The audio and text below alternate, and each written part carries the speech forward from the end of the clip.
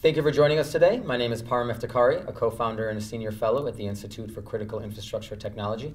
I'm joined today by Jerry Davis, an ICIT Fellow and the CIO for NASA Ames Research. Jerry, it's great to have you here today. Thanks, and glad to be here. Absolutely. So we're here to talk about next-generation cybersecurity technologies and the threats that are facing critical infrastructure sectors, including the government.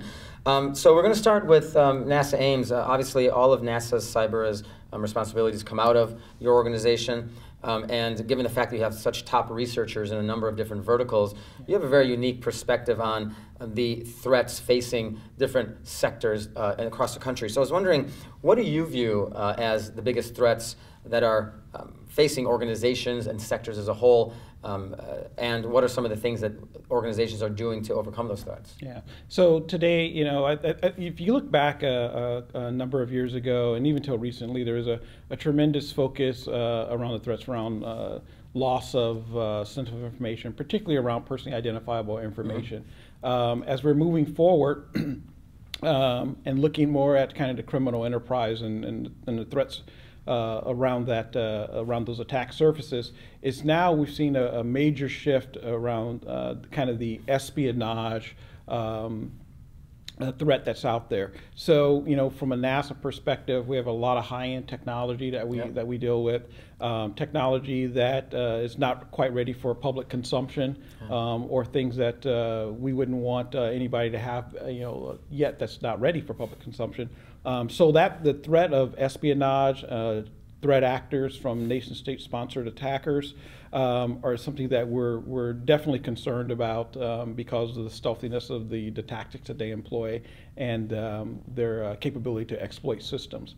I think looking forward at the rest of the nation and folks who are in this same maybe type of work stream that we're into and things that we do.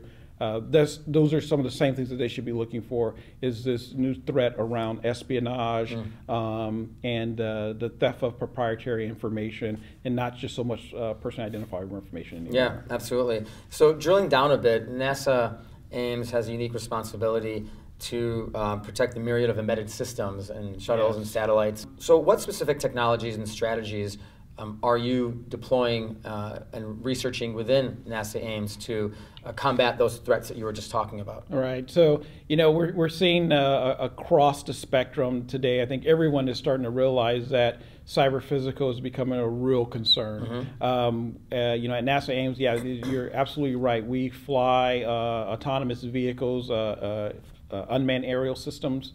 Mm-hmm. We work with partners on e-enabled or internet-enabled cars and things of that nature that have these autonomous systems involved.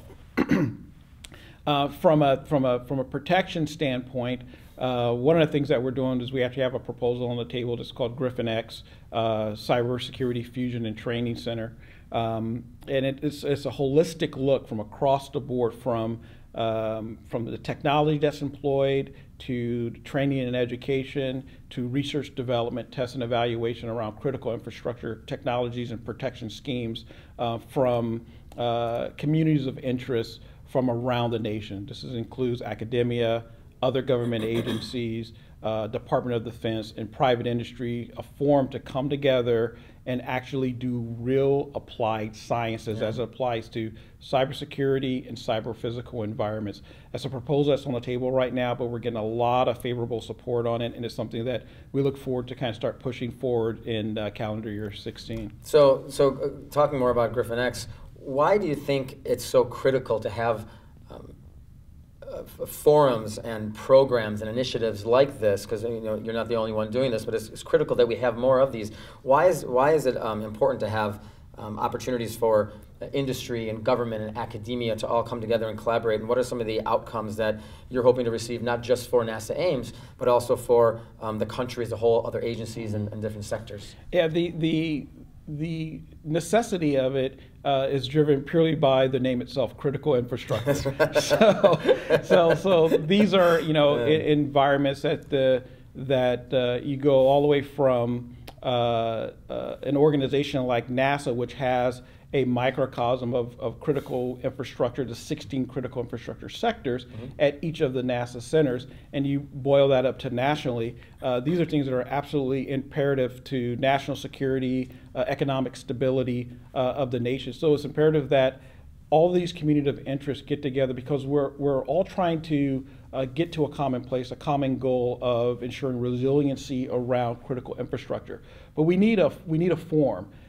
These activities are taking place, but they're kind of in stovepipes environment, and the information is not getting out, the practices aren't getting out. So it's important, which is why we're pushing for an effort like Griffin X to bring everybody together. The importance of this can't be overstated. We as a nation are wholly dependent, as individuals, as a nation, wholly dependent our day-to-day lives on critical infrastructure. When we go out and you go to the banks, you go to the gas station to pump fuel in your car. I always say that to myself. What would you do when you go to the gas station, you put your credit card in there, and not only does your credit card not work, but the pump doesn't work, or your car is driving off the side of the road by itself. Safety, the cyber-physical branching over to the safety side, now having a huge impact on safety is what is a critical area, and I think that's why the importance of having these forums to get ahead of these issues. This is an opportunity to finally get ahead of all the issues we see around cybersecurity and critical infrastructure protection. Yeah, couldn't agree more. So on that note, what recommendations do you have for other federal agencies as they're developing their 2016 strategies and programs and initiatives and starting to assess different types of technologies? What are you doing for your organization and for all of NASA that others can learn from? I think one of the things we need to do in any organization, we've waited too long to get into research and development. And I think some of the reason why is it tends to be cost prohibitive for a lot of organizations. But I would say that organizations need to look to start investing more in research and development for cybersecurity protection around critical infrastructure. I think also one of the other things in going forward in 16 and their plans, we should really take a really hard look as your risk management scheme, a hard look at threat management and threat intelligence. I think those are absolutely one of the key things to building a solid risk management program, is really understanding the threat, understanding who the threat actors are, and more importantly, what are they going after. If you understand what they're going after and it applies to your environment, that helps you better select the right technologies and tools to defend your assets that may be particularly targeted. I think also, and finally, getting involved in the information sharing aspects between different communities of interest. Because at the end of the day, whether you're running critical infrastructure environment around energy, or whether it's healthcare, or whether it's information technology or government in general, when you get down to the lower levels, that bottom infrastructure is kind of tends to be all the same, right? So sharing of that information in an environment where we can do that, I think is highly important for organizations in their program going forward in FY16. I think the more people talk to one another from who they would have perceived as not having anything in common with, they actually sit down in a room and they say, you know what, I may be energy, I may be water sector, I may be financial sector. We're facing the same problem, the same challenges. Absolutely. Yeah. And it's that the added layer of knowledge that you pointed out, which is what allows them to find the unique solutions that they need to protect their individual environment and circumstances. That's right. What about from the vendor perspective? What recommendations can you give to the technology community to better meet the needs of agencies, and how can they better support the challenges that you're up against? Okay, so if you're talking about, let's say, common IT from a vendor perspective, just common everyday off-the-shelf IT commodity products, building in good security controls so we don't have to do it on the back end. I think taking a hard look at the products that you you're putting out. That?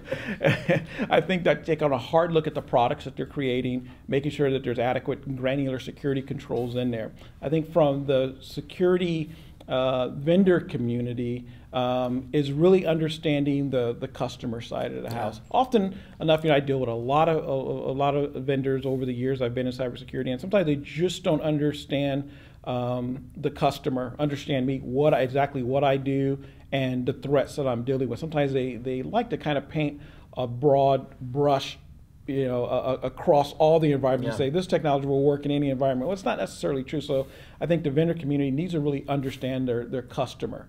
And that will go a long way for them getting the right technologies to their customers in their environment to better defend their environments. Absolutely. So as we wind down the conversation, you've been a fellow of the Institute now for several months. You've contributed to our briefs. You've obviously looked at the research that we put out, and you just spent a couple days having nearly just about a dozen meetings with, you're probably tired, with House and on the House side, the Senate side, with some committees and caucuses. I'm wondering, from your perspective, what is the value that you personally and you think that the government receives from getting involved in a think tank and being able to provide objective, nonpartisan advising and education on issues, and also have an opportunity to collaborate with the other fellows who are either agency folks or the experts in different industry niches across the technology spectrum? Right. What's the benefit that you're gaining from this? It has been, it is really hard to sum up, but it has been nothing short of phenomenal. Fantastic. And I say that in all honesty. The access to the legislators up on the Hill that I've had over the last couple of days is something that would not, and just the sheer number of people who have access to over the last couple of days by going through, facilitated by the Institute, is something that if I had done on my own would have taken probably years, months to years to get access to that many people in a short amount of time, and not just anybody, but people who are actually doers and can make decisions and make things happen. Yep. It's extremely valuable to anyone, particularly in a government agency where things tend to move very slow, very bureaucratic, and a lot of hoops to jump through. By having the Institute there to help facilitate, it's such a supportive environment in that you're not coming in, you're not trying to sell anything. Yep. The vested interest is nationally. There's a national vested interest. The vested interest is in the government and not trying to sell a particular product necessarily, or you're not looking at bottom line and profits and that sort of thing. So that is, I think, very helpful on the legislative side of the House. Absolutely. And it helps them to, you have basically what I like to call like a white hat person in the room who has no vested interest other than to make the government better. And that's a tremendous and complementary to the federal government or members who, other fellows as part of the Institute, and something that the Institute does, that is just absolutely invaluable. And I've never been part of anything like this before, but I've spent a lot of time on the Hill over the years in various government agencies, just for small initiatives, that sort of thing. And it took weeks to months to set up meetings and try to meet with people who could actually do something. So to shortcut that and be able to short circuit that route and do it in a matter of hours, you literally can't put a value on that. It's just priceless. Yeah, well, I appreciate that. We're really proud of the trusted relationships that we've built on the Hill and the advisor role that we've taken, and it's due to thought leadership from folks like yourself, so we're happy to have you on board. It's been wonderful. Thank you for your time today. If any of the viewers would like to get in touch with NASA Ames, you can always reach out to the Institute, and we'll be happy to make that connection.